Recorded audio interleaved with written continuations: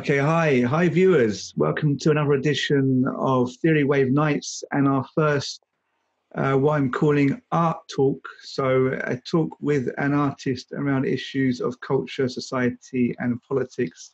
I have here Alessandro Rolandi, born in Pavia, Italy in 1971, moved to Beijing 17 years ago or so. And he's a multimedia artist, performance artist, researcher, curator, and lecturer who's lectured in Paris, in Italy, Shanghai, Beijing, in various international contexts. As an artist, he deals with social issues, particularly the boundary of what one can convey as an artist in his chosen, how can we say, his chosen city, his chosen country of China. He's currently joining us from France. He's been in the last few months from Beijing, where he witnessed a semi-lockdown. He then went to Lombardy in Italy, where you might say, why would he do that? But it was before there was any kind of sign of the coronavirus. He then got almost locked down, went to France for personal reasons, and he's now there. Went to Paris, shall I say, and now he's, I think, was it Burgundy? In Burgundy? Yes. So has some experience of the coronavirus, and in any case is, shall we say, a kind of cultural analyst, as well as being an artist, somebody people look to describe these kind of situations. So we'll be talking a lot about the coronavirus in relation to art and to new media and politics, basically. So, Alessandro, how are you doing there? You seem well, so you seem to have escaped the virus so far. Yeah, I've escaped it 3 times, and I haven't been contagious. So, so far, so good. But I've been into a sort of catching up with the virus, leaving Beijing after 10 days of semi-lockdown, and then catching up in Italy for work and meetings with family, and then Paris. And so it's been quite an experience to witness all of this from the beginning in China and then through this wave coming to Europe. Yeah. Sure. I mean, I guess the Western audience, which is pretty much probably most of our audience, is going to want to know how China differs from Europe in its handling of the coronavirus. I guess medically is one issue, but more as we're speaking to you from a cultural perspective, or simply how did it feel in China as opposed to how it felt in Italy as it was unfolding? Yes. Well, the problem with China and people who haven't been to China is to be able to convey the two things: the complexity and the scale of things, the way they happen in China. So when we're dealing with what happened in Wuhan, we have the main perspective is like you have this small outbreak coming out. This medics and doctors who try to warn the central authorities, and then this local authorities and central authorities that, for the traditional kind of dialectic in a bureaucratic and authoritarian country, they delay the information and delay the outbreak. And then when the outbreak becomes huge and they cannot hide it anymore, they start turning on this machine of the social mobilization. And this is something very important when we talk about China. You know, just like, okay, China is a place where you have all these people and the government beating on them and telling them what to do, and actually the relationship is much more complex. And in the recent years, obviously with Xi Jinping, the government has become more and more authoritarian, more and more centralized, but that doesn't mean that it has this ultimate control on the mass of the people. So what has been very interesting for me to see is, after probably the pollution, this has been even stronger as impression, as to see how when the outbreak come out, when you can see a politicized society and a mass mobilization, which happens for different factors. Of course, because of the authoritarian pressure, for the need to change the narrative, like they have been late, and then the government push a sort of mobilization to turn it into an heroic agenda. But at the same time, there is the people capacity in China to be extremely pragmatic and to organize their own networks very quickly. So in the semi-lockdown situation that I experienced in Beijing, what was interesting is that the contagion was still far away. The numbers were very small, but the city was already almost prepared without the official rules in place. Like everyone was organizing food delivering in a more or less official way. And so I was grasping this kind of scale of what was going to happen. And that was, it's a kind of energy, is a kind of cultural response that is very different from what we can experience, like in the West and in Europe. That there is this kind of speed and magnitude of every process that you're dealing with in the society, and the factors are really different ones. Of course, you're dealing with an authoritarian society, so there is a certain dialectic between people and the government, which is also not so predictable. Like there's many people who don't trust the government, but there's also people who follow the government, and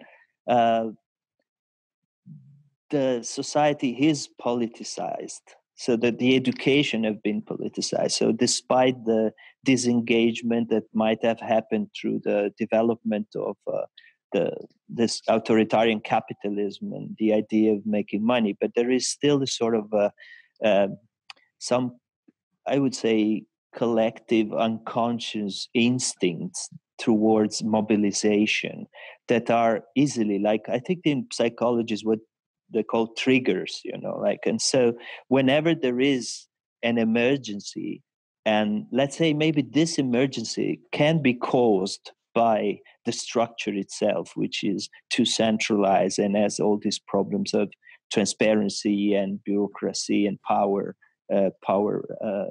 dynamics.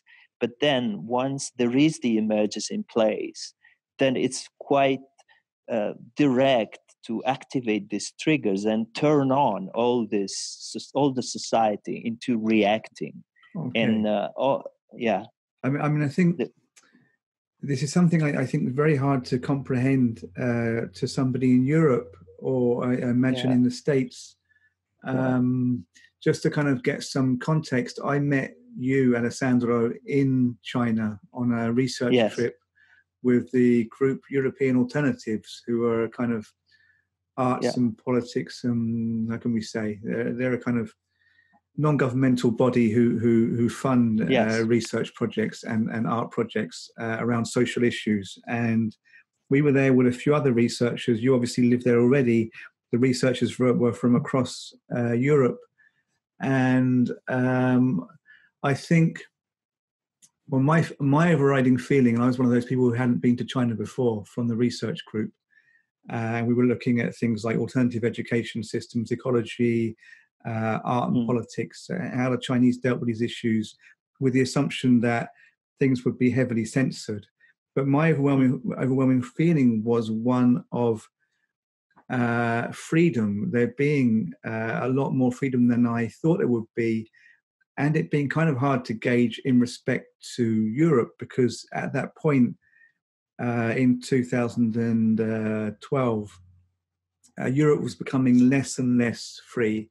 There was kind of a militarization of Europe's city centers. in response to the terrorist crisis, but it seemed actually it was in response as an excuse by the government, but they were kind of using this to impose their power to kind of to scare people a little bit. Okay, of course there is a terrorist threat, but it's diminished in recent years, and yet this military presence is still there on the streets. So there's been this kind of not just military presence, but a closing down of some kind of central roads in places like Rome and Paris. The placement of how can we say, like traffic restrictions, the kind of big concrete blockers, how you know how you call them, but they kind of ruin the look of a place, and they make it harder to navigate around as a crowd. So probably quite handy for closing down protests. Another thing they did in Rome is they started putting security on the main churches and cathedrals. So you can't just literally walk in freely, which kind of makes the whole place feel a little bit different.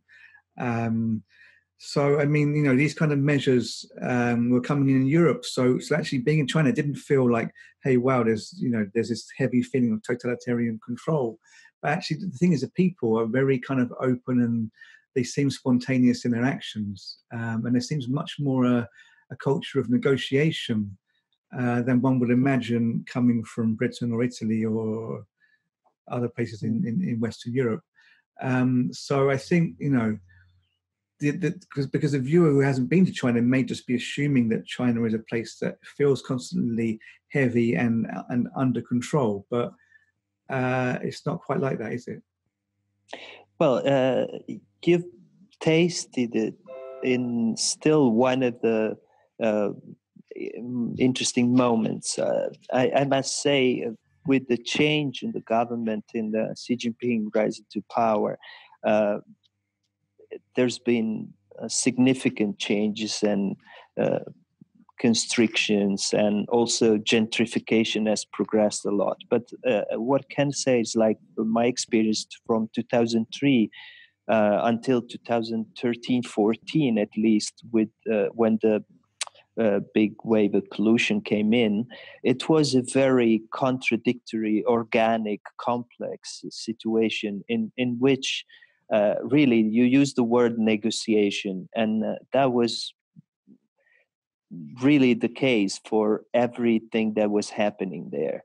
Both officially and unofficially, all the projects, the artistic, cultural projects that were organized, sometimes grassroots, sometimes through growing institution, sometimes from Western initiatives, sometimes from mixed initiatives, all share this quality that they might or not have happened, but that depended basically on the will of people, on the capacity to seize the moment and to be able to use those windows and those moments or those attitudes of the government at the time in certain situation that allowed to push for boundaries, to push for this kind of unclear territories, like using the public space for years was quite interesting in China,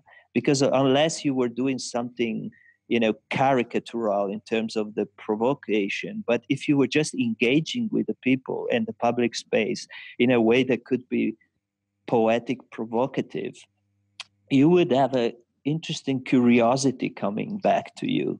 And at the same time, you would get the tension that you were dealing with a delicate situation. And then this has allowed a very, very rich exchange between people and cultural operators in Beijing for several years.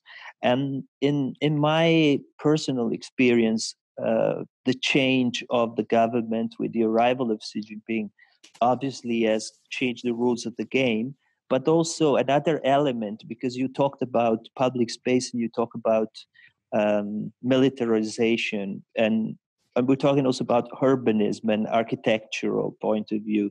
So I would also introduce the concept of gentrification, another element that has contributed to to make even Beijing tighter and less organic and less contradictory in the way the territories and the agency were negotiated was the gentrification. So if you combine gentrification and more centralization of power, more ideology coming in, then we've seen how the ground for that lively experimental social space that existed has been eroded slowly.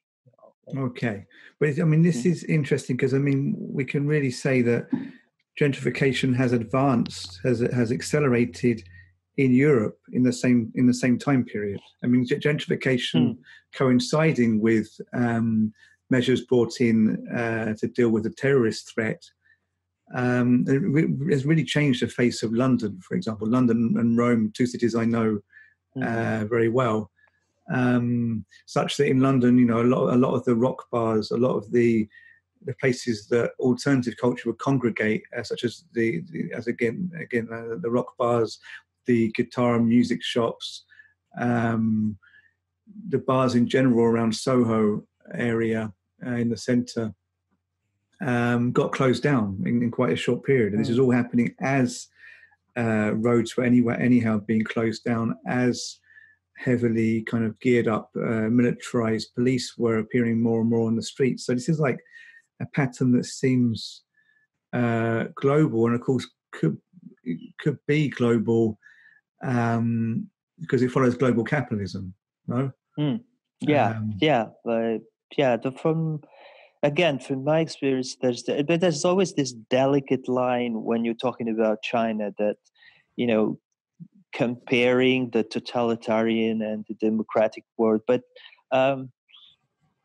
in direct observation and to your daily life, what you experienced even in Beijing was like this growing speed, acceleration of the economic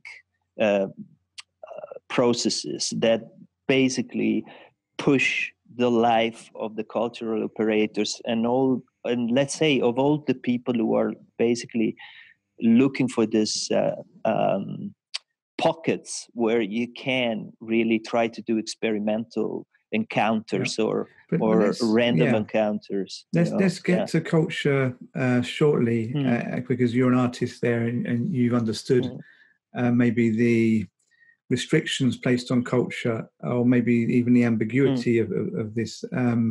But before we get there, I mean, we've talked a little bit about the kind of the heaviness of the feeling at the outbreak of coronavirus as you were in Beijing. I mean, one can understand that on kind of a meta level.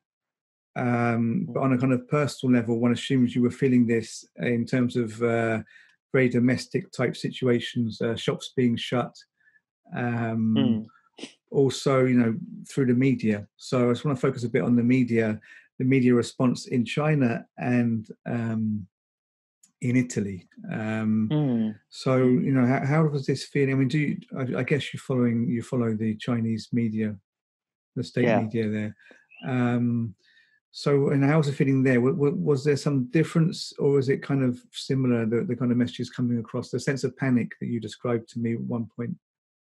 Well, again, like entering on the communication, there was obviously this tension because the government was trying to make everybody feel safe, but that's not possible in a place where having the kind of communication and an authoritarian government, nobody reacts in following blindly. So it's just like there's something going on. What's the extension of this going on?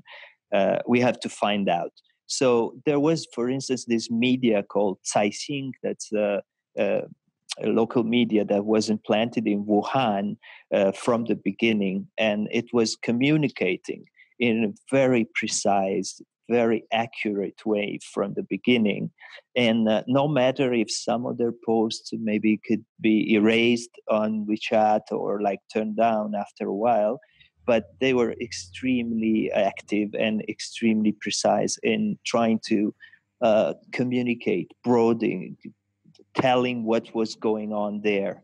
And then there was this kind of storm between the central authorities trying to shape their own narrative, but all these groups in WeChat and all these blogs, all these local newspapers. So again, from opposite from what it could look from outside, there was a lively debate that was obviously censored, but again, we're talking about the internet. So as long as a post has 2-3 minutes to circulate, it circulates among millions of people, and then it generates discussions and group discussions. And so there was a lively debate. It was clear from the beginning that something big has happened. And on the terms of compared to Italy, like was your question, what I saw, but I'm living there, so it was kind of expected, was this immediate reaction. Like even in cities very far away, even in discussion groups, everybody would start saying, okay, this is something big, something's going on, we're going to prepare. So this kind of in China, yeah. Pragmatic. This is in China, yeah. This pragmatism, this like directness. While when I arrived to Italy, my experience was like, oh, people are looking at the science fiction movies, like, okay, there's this thing going on in China. It might circulate because it's obvious that, the virus that is like influenza and has such an ambiguous nature. Yeah, I mean, there was this feeling, I can say, I mean, I'm constantly in contact with people in Italy because I live there. Just for the viewers, I lived there for, I think, 10 or 11 years until 2 years ago. Now I live in Finland, but the major part of my Facebook feed is in Italian. So out of 2,000 Facebook friends, as we say, 80% or so are Italian. And then actually most people I communicate with daily probably are still Italian. So I say that, I mean, online, most people I'm speaking to in Facebook chat or WhatsApp are still Italians. Otherwise, I'm speaking to a few Finnish, few English, some Americans. But I kind of witnessed this, and also I know it being English, people kind of were like, yeah, it could get bad, but there was a feeling that it could be a bit like the Mexican swine flu or SARS, something that kind of flares up and then it goes away. So this has kind of caught people by surprise somehow.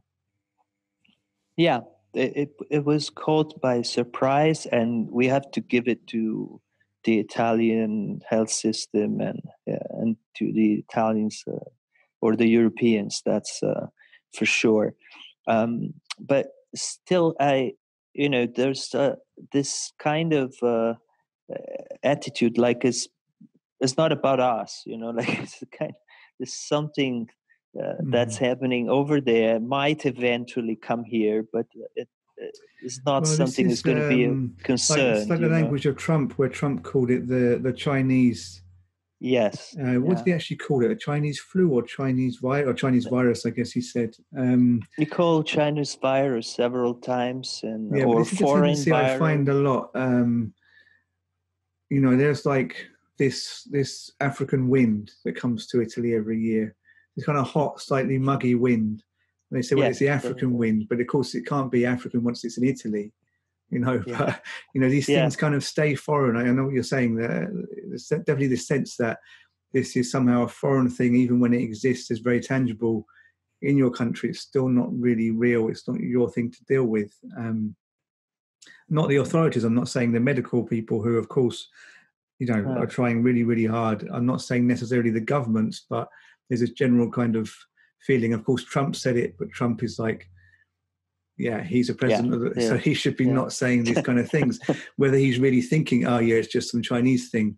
I mean, who really knows? But hopefully he's not really actually in control in America. No, but I mean, I had all these friends and relatives also from Italy calling me, writing to me, and say like, "Oh, run away, what's happening there?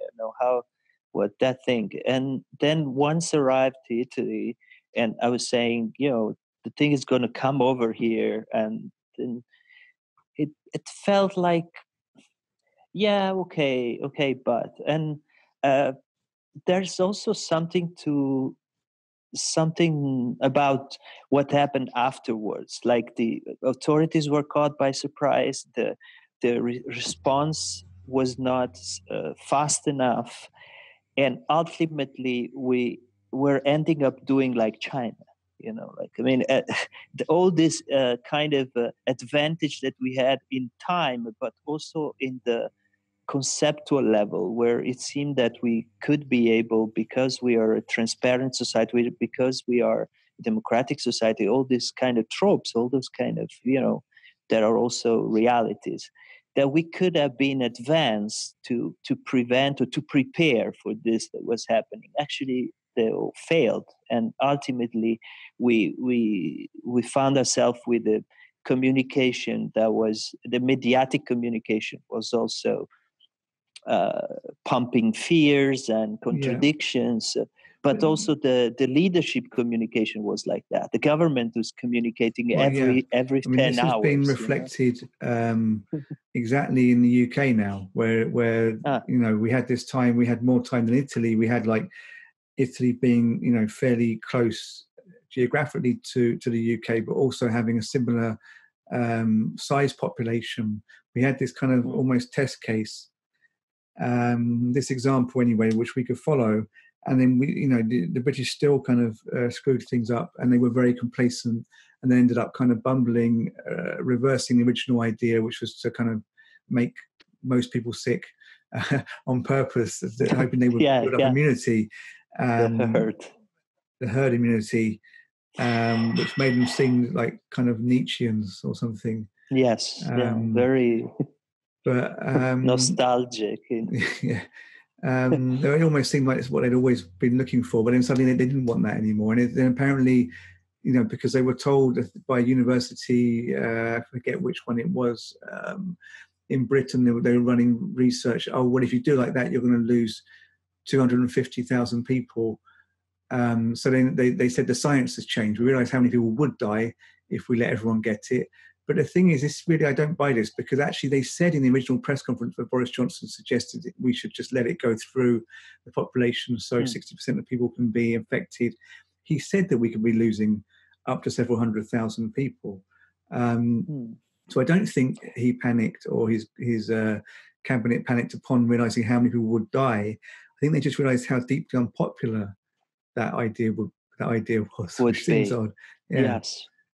Yeah, I see that. I mean, I agree. I've seen, obviously, Trump was even more explicit in like his press conferences, apart from his 200 words vocabularies, but were 40 minutes, 38 minutes talking about stock exchange and CEOs and corporate mobilization, and 2 minutes talking about the elders or the issues that could affect the Americans. So I mean, it doesn't same seem happened with Sure, it doesn't seem to be much of a plan, though. This is what we could say overall: is that there are these ideas emerging that so it's going to be a bit like terrorism. I mean, I've already gone through this in a way, so I'm kind of also spreading this idea that people can now implement new laws. They can kind of announce emergency laws, which may just stay in place. So it's possibly a power grab.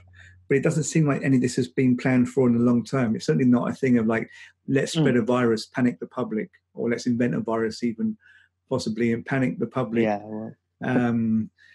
And then we bring in these kind of laws and things. I mean, it seems more opportunism. It seems more what is called disaster capitalism. Yes. I totally agree. There's been so many, kind of inventions about the origin of the virus, but you see, what emerges from this is like the weaponization of the communication. like more than the sort of conspiracy or something. What is emerging is how at a certain point one word like can be Trump using the word the Chinese virus, or lately the Chinese have been trying to push it to Italy, for instance, because we have some research of some strange pneumonias in November. So the way in which the communication has picked up on the crisis and has tried to orient the narratives, it's the real kind of imminent, like the event that's been happening that we witness. And obviously the, like you say, you mentioned disaster capitalism, like shock doctrine or like Naomi Klein, that's for sure. But this time it's been lived earlier in the media. Like, like some of the governors in Italy receive notice of the measures of the government, of the central government, through the media, not before. Like, and when they receive it before, they leaked it out to the press. Like, so I've been really interested in how the communication has been weaponized and turned into a tool of war, like in a way, like political war. Okay, so thinking about your activities as an artist and about the art world in general, let's just start by framing your work before we think about your work in relation to what's developing and then more generally about the art world as such. So I suppose your main project, or the one possibly that's fed into your work most consistently over the last years, has been Social Sensibility, no? Yeah. Which is a project where you run a residency in a factory in China called Bernard Controls. Well, that's Bernard Controls. Yes. And okay, well, just tell us a bit about that. Well, that was happened an encounter with this factory group and a family owned company. They happened in 2010, and I was dealing with the issue of working in the art and life connections and the public space. And because of the availability, like I say, like there was a position of listening and interest. So I was able to negotiate the creation of a department. So it is a project, but it's also like a mimetic department within a company. So we call it Social Sensibility R&D. And basically it consists of having a current and long-term interactions with people at work during work times, which is based on a dialogical exchange and a sort of very organic and improvised discussions about work, life, and art. The thing that I've negotiated is that the time that we spend doing these activities is first of all is voluntary, so it's not enforced on people, obviously, but then is can be time taken from working time. So the time spent with us will not be on a break, but it will be on working time, and it will not like be recharged on the duties. And the other thing is, like, from these interactions that take place, some creative activity and works or projects come out. And these projects also do not belong to the company, but they belong to the people who have been involved. So sometimes can be artists and workers, sometimes just workers. And along 10 years, we have been able to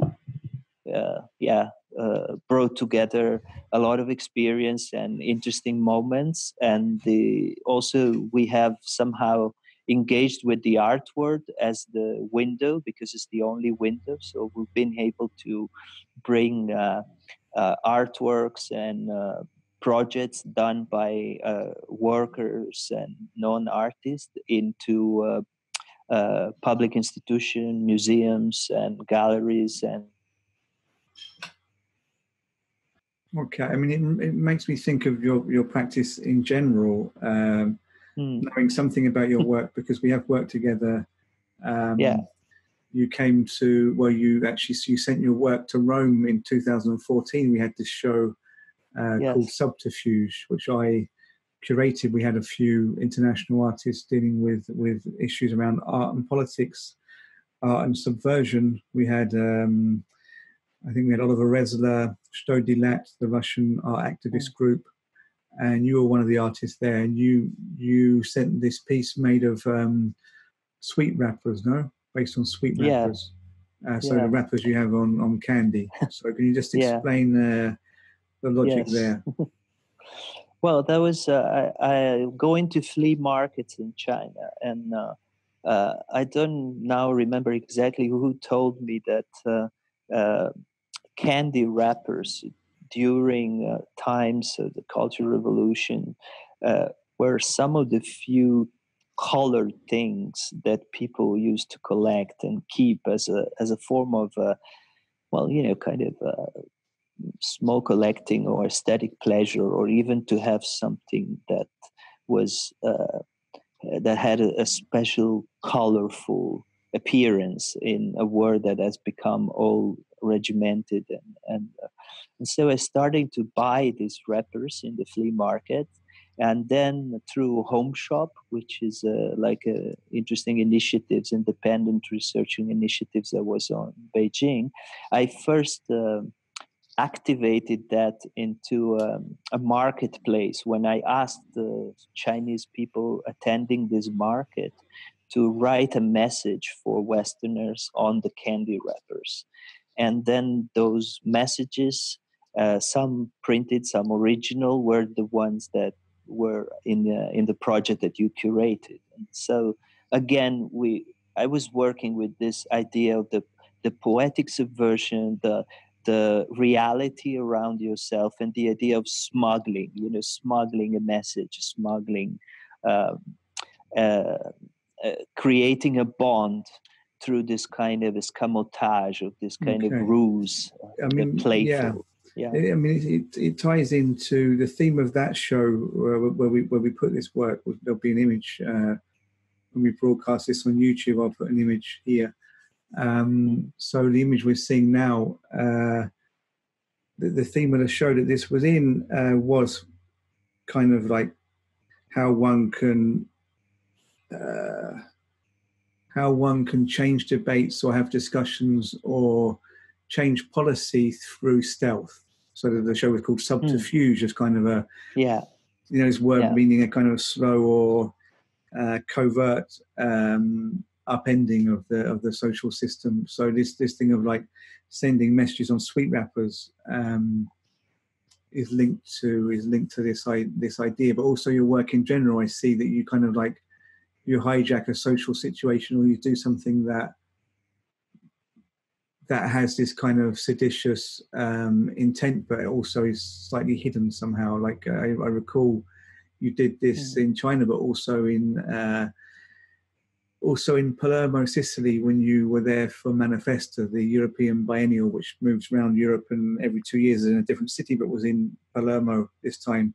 I curated this 3 or 4 day event called Politics of Dissonance, and you had a group of people from Social Sensibility come from France, from China. It was like a big gathering, people that hadn't traveled often, sometimes factory workers from China and France, and they all took part in different art happenings. And one was when you had this, how would you call it, like Chinese calligraphy. You were writing on the pavements, which you've also done in China, I saw before. I mean, that's a practice, no? That, it's a practice of calligraphy in the parks, and obviously it's very tempting. So, but as the same, I allow myself to there is a discussion I'm always having with Chinese friends with the idea that that's about. I mean, in China, that everything is written with characters on paper, on the wall, with water. So there is this culture is written in China, like if it was big generalization, but the written word is very prominent and very important, and the way we disseminated these sentences, because most of what we wrote were sentences collected from these conversations with workers in China and in France. And all of a sudden, to be able to turn them into messages that could be there, could be erased, could evaporate, but they have for me, they have the same liveliness as those conversations, but they also have a sort of plasticity and Yeah. But presence. I guess what I'm getting is that you're pushing boundaries in a place where the penalty for going beyond the boundary is severe in China, but the boundary is not always clear because it's this kind of society of negotiation, although you're saying it's getting stricter. But it seems your practice is one anyway that ties to the role of art and politics, that art and politics anyway is in this tentative space of like, we're making political statements, but we're not because we're making art. So you're kind of, to me, you're testing this. I just want to show a video. Basically, it's the beginning of gentrification. It's been, again, sorry, it's been an ongoing process. But like, there's a artist village that have been destroyed, and it was not just an artist village; it was a real village. And I decided to make this kind of sarcastic golf game for a whole afternoon with a friend. So we were pretending to really playing golf and until the last hole, which was a big hole. And again, if you want, we were there, and to go around these places, maybe if you go around with a very clear intention, you might get stopped, or they might take away your camera or not letting do what you were doing.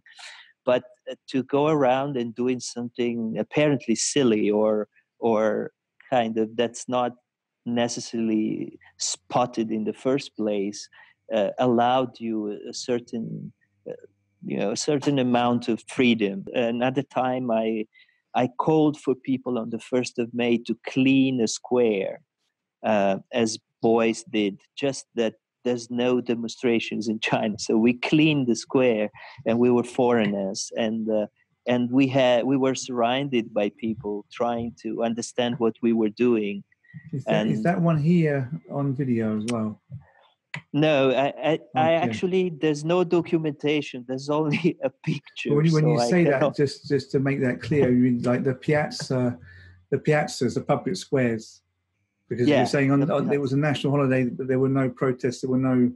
What you say? No, because the 1st of May is May the Day. Workers' Day. Yeah, you would expect there to be some kind of protest, but there's not in China. So instead of like making a protest to kind of push a boundary, you actually cleaned up the piazza.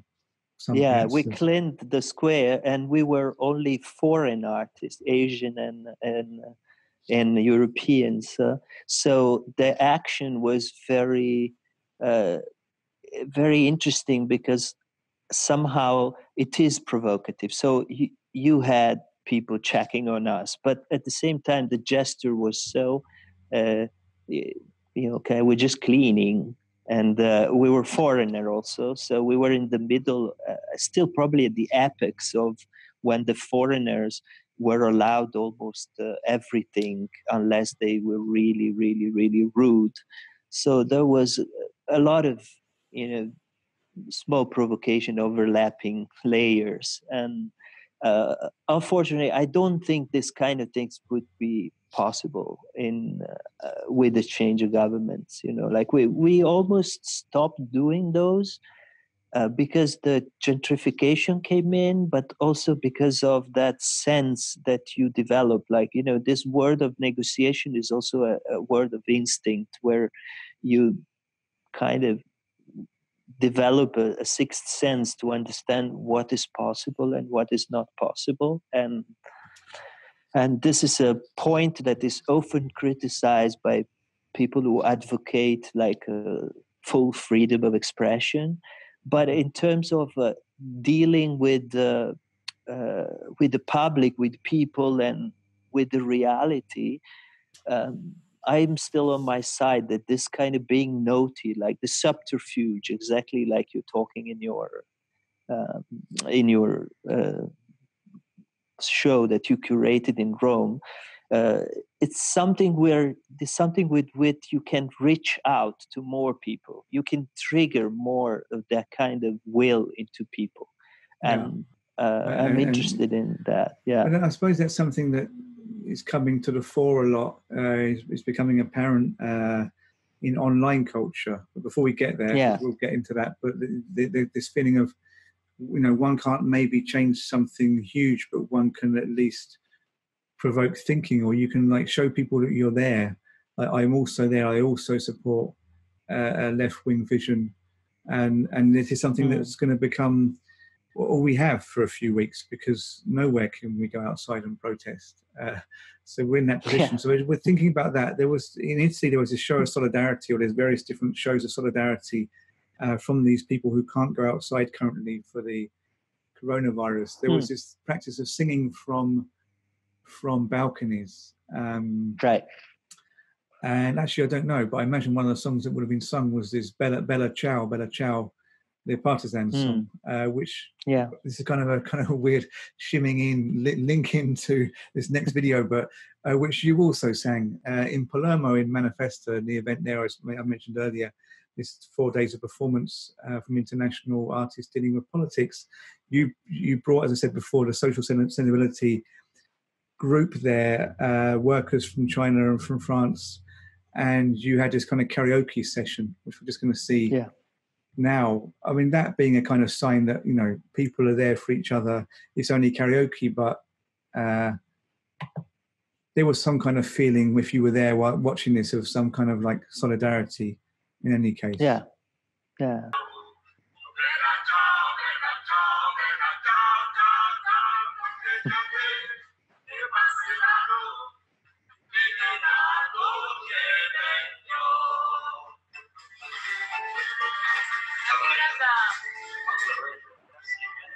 What you have here is different songs from different countries. Songs and coming from different countries, different cultures, different African dialects, Eastern Europe, China. So again, it's a pretty direct way to give voice, like we're always talking about how to give voice, and then into the idea of art as activism and engaged. We're talking about giving voice, and then sometimes it's nothing more direct than just especially hijacking karaoke, which is something so daily routine, probably more for Asian than Westerner, but it also worked very well with the community in Bernard, France, because people contributed and felt. I would say like you feel empowered, and at the same time you don't feel that sense of heaviness that might come when things are too serious, and don't use that sort of I don't know if I can go so far, but I think there's something also regarding desire, something erotic in this way of being naughty, of hijacking. There's kind of pleasure also.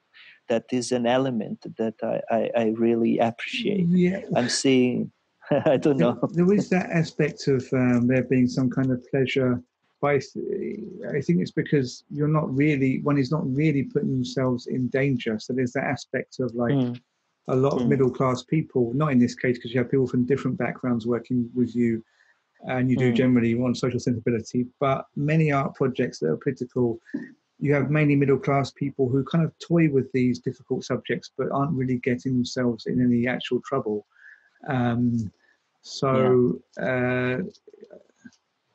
There you go. I mean, it's a bit like dressing up. As I don't know what people do, because I don't really dress up. But I mean, people may dress up as a fascist or something and commit some kind of sex act or something. They're not really doing it. You know, it's kind of an acting out of things that one isn't going to get in trouble for so much. So the art world is a little bit guilty of this. I think it's a problem it has. It is kind of perverse. And art kind of is that space that feeds a desire for these kind of safe objects that maybe signify something risque, but you don't really get in trouble so much. And I wonder whether the online space is becoming superior in that regard. Actually, not because it's any more dangerous, because it's even more of like a space where you have objects that actually don't really involve you in any real action. But having said that, anyone can partake. You know, whether you're working class, middle class, you can put out your memes that do nothing. They're doing nothing, but then they're doing something because anyone can make them. So that it already kind of gives you that democratic aspect. So I mean, I'm kind of finding the realm of the meme, the world of digital online culture somehow more fulfilling at this stage than the concrete art world. It's because I had so many experiences with these super wealthy people who were kind of seeming to be playing a bit of a game. In fact, Politics of Distance was like my swan song almost. My last like really strong art event made how I would make an art event, because then I did a couple of things after which weren't as strong. But anyone who was at Politics of Distance would know that it was almost failure on its own terms, because it was, as it said, it was a 4-day party. Techno and performance party in a art biennial, which was supposed to kind of like bring a kind of quite aggressive element that you don't normally see into that biennial, but did actually end up looking exactly like what it was emulating, a squat party or, you know, a dingy kind of illegal party or something, with kind of cheap beer by the glass, wine by the glass, or whatever. But on the other hand, it kind of was explosive and did something because it was so dirty and messy. You had to be there. Maybe I'll put some pictures up for the audience, but nonetheless, kind of worked. But I mean, since then, I've been more in the online realm, and I'm finding the coronavirus interesting because it's bringing a lot of people online who weren't. I mean, galleries are doing this because galleries can't open their gallery to buyers. So there's a necessity to make online shows. But other elements in the art world are doing it, but also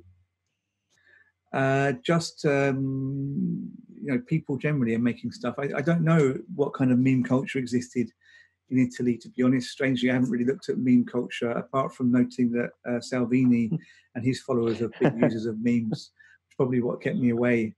So there's a right-wing kind of meme culture, a bit like in America there is. But I didn't really know what's happening more generally. But I have noted now there's been a lot of, how can we say, coronavirus memes that seem to be made just by people, by average people, not people, by that I mean not people who call themselves artists or who seek to be online influencers. And I'm just going to watch some here to get an idea of what I mean. So here's, should I show that one? Yeah, okay, let's show that one. Here's one, which I've subtitled so the English audience can understand it. Ragazzi, so che è un po' da egoista, ma non ce la facevamo più a sopportare lo stress. Abbiamo trovato un volo da Roma, siamo andati via e mi dispiace. Ci vediamo tra 3 mesi. State attenti, state a casa voi e guaritevi.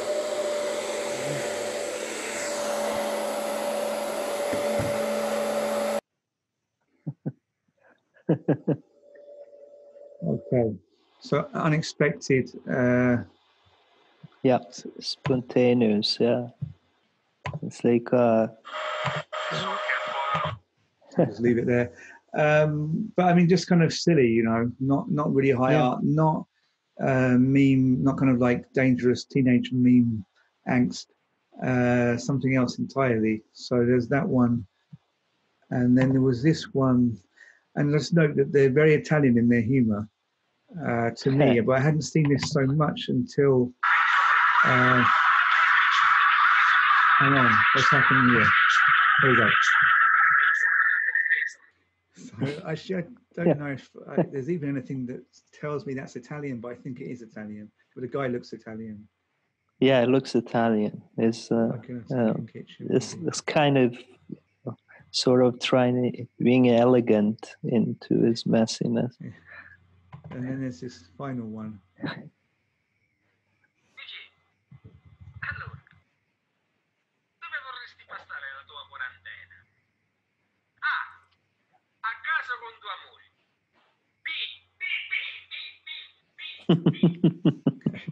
But just very simple.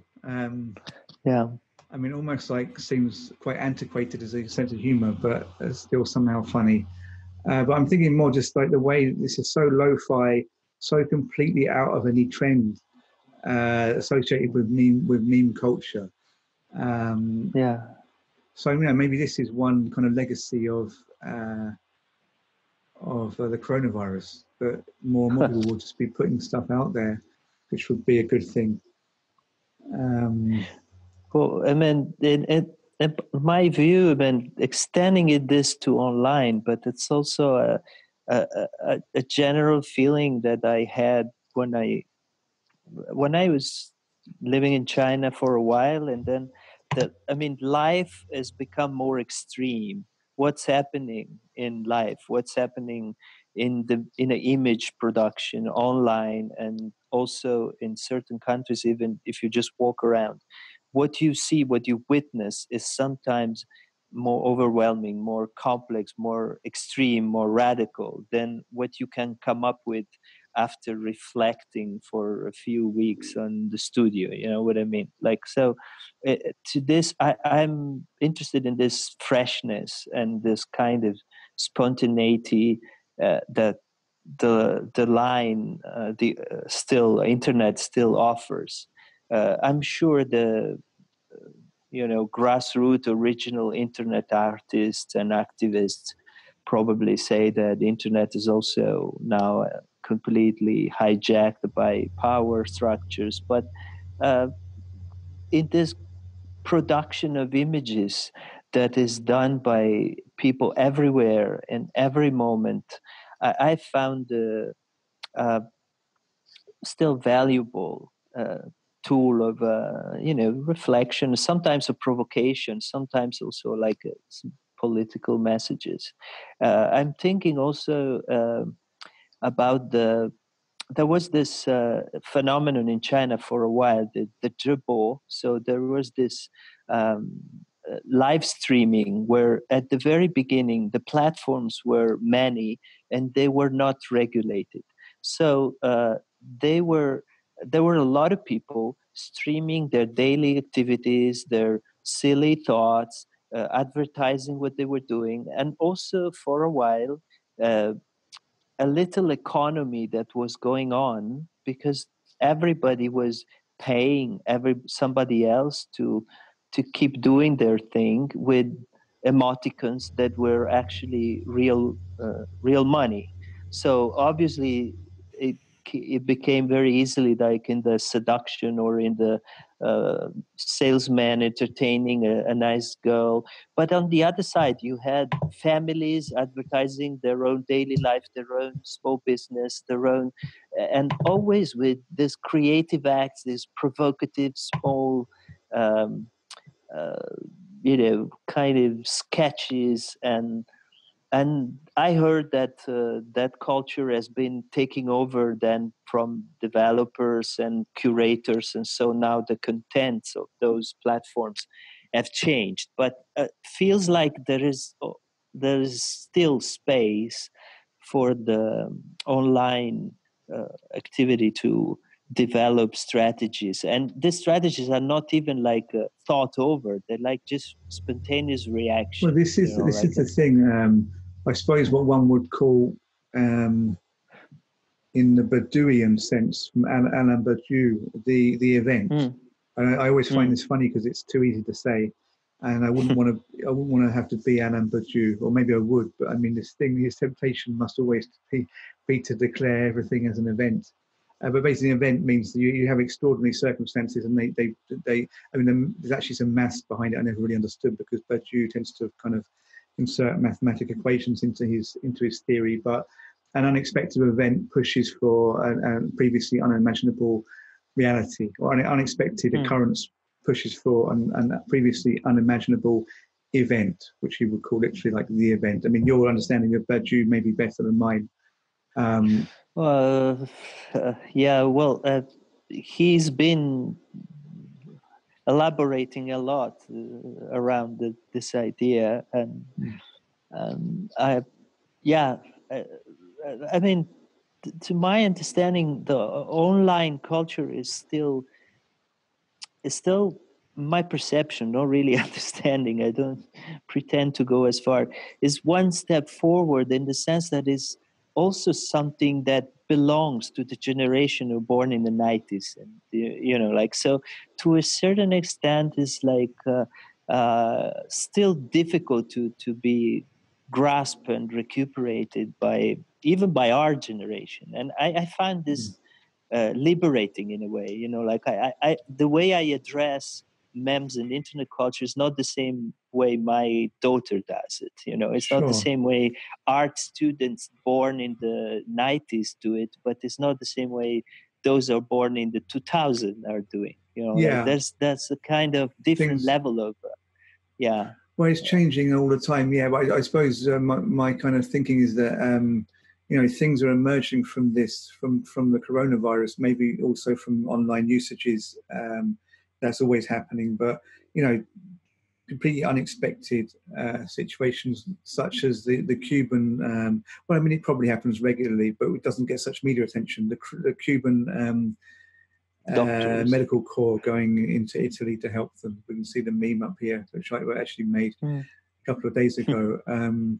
Which says, "I chose the psychedelic red pill." The red pill is one of the two pills offered in the Matrix. The red pill is the one that kind of gives you the truth, which may be a harsh truth, but reality. I suppose that a lot of what's happening, a lot of what's uncomfortable about the coronavirus is due to profit making, to profiteering, to capitalism, shall we say? That major choices are made, like, well, do we want to cure everyone, or do we want to close down society, hence controlling the virus when it might damage the economy, etc. Then you get the Cubans coming in to help, the Russians actually that aren't at all communist, but I mean in the collective conscious somehow maybe are seen as communist still. Chinese, some kind of semi-communist. Chinese, but actually now and it's not been reported, hardly been reported at all, which makes it even more interesting. The Socialist Republic of Vietnam also have been helping. So you get this event that upends our normal understanding. Which I find interesting. I've also been, even really from the surface, it's like witnessing something completely different, like the basis, like this enemies or third world countries, or like this otherness that now are are near us and they're helping us, and then so it's like compared to the stereotypes we've all grown up in the 80s and stuff, and it's kind of refreshing to see this change, although we know that this has political agendas and stuff, but I'm in the sense of the event, I found this absolutely refreshing. Like it's almost like, hey, things can go differently. Then I'm not, I don't know if it's better or worse. You know what I mean? But like breaking that sense of impossibility to change what's going on. Positive. There was one thing, I don't know if you can see it there. No, it's not going to work because I have this kind of funny effect on my camera. Maybe I can Google it. So it was Dalla Russia con amore. Have you seen this? No. Um, there's a film with the same title, which was James Bond film. I don't know what's going to come up here. It's From Russia with Love. Okay, I think I'm going to get actually what I'm looking for, not something off Pornhub or something. Yes, I've actually got what I'm looking for, and not something sordid. Okay. So basically, the military vehicles that are in Italy now, I think they actually end up going through Rome. Perhaps they're in the north of Italy. Actually have written on them "From Russia with Love." Well, that's a very like a triple layer. Well, true, because actually it's the name of a spy film. Yeah, which exactly. which would have been very anti-Russian. I think it was an 80s I mean, film. but also the thing you see, like, is to be rescued by China and Russia, and to see at least on the chat, on the social media, a lot of people advocating for that, or calling for that, like, because there is an intellectual level where you're analyzing this, and then this very straightforward level where people are living this. It's very contradictory, like, Yeah. like where is it the beginning of another kind of influence, and how this influence will be deployed, and what it will mean for Europe. I mean, the Cubans arriving was very interesting. Did you see them? They arrived obviously on a plane, but then you had the ramp down from the plane, and they came down. They were linking arms, and they had some kind of banners saying solidarity or something. It was all very. Yeah. There was a very strong message of solidarity and socialism. It was kind of bizarre to see, and of course, very powerful, but then somewhat suppressed in the media. Yeah, I mean, that's also what I witnessed very quickly in China, like how I can tell you that the person who takes me to the factory and brings my kids to school sometimes came to bring me masks. Like when the outbreak started in Wuhan, all the people were like organizing, asking who can do what, and this kind of um, kind of mobilization is really touching in a way, because it will happen. It doesn't happen because just there is a government iron fist. It happens because it's wired, even in a society that has a lot of contradictions, because Chinese are not like Japanese or Korean, where you can definitely feel a more embedded sense of collectiveness. The Chinese have also a kind of crazy, a bit, kind of a bit anarchist side of them, which is, but in moments of need, there is this,